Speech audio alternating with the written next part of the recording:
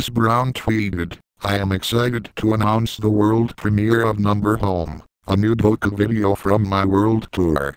Number Team Breezy, check it out," as he revealed his new documentary for a video clip which he calls Home. The last time Chris Brown released a mini-documentary, he admitted he could potentially be in love with two women at the same time, Rihanna and Carpe Diem.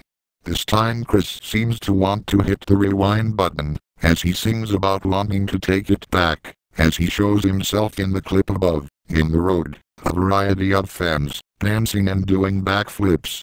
Although it seems like a very genuine video, with a seemingly uplifting song, we can't help but not feel a part of Team Breezy.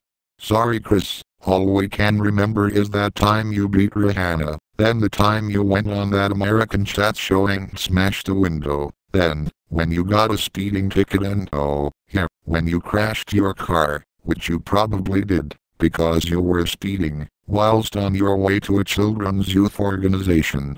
Did we mention you had a fight with Frank Ocean and then didn't stand up for him when he won a Grammy? Sorry Chris, it just seems like an awful lot of hurdles. What do you all think of Chris' documentary?